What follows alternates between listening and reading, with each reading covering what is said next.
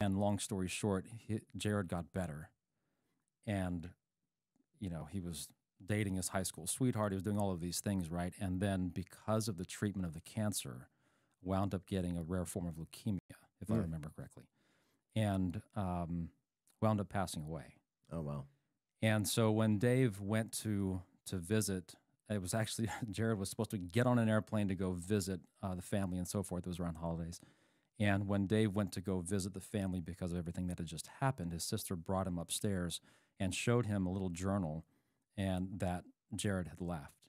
And his perspective at the time was this is probably going to be a very angry journal. Right, sure. Right? As any teenage boy, that would be a natural thing, right? Had his whole life ahead Any of him, age, right? any age, yeah.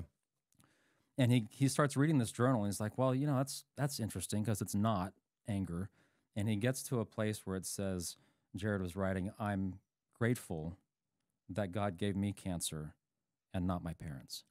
Wow. I'm grateful that God gave me cancer and not my siblings. I'm grateful that God gave me cancer and not my cousins, who was Dave's kids. Now, where did he learn that?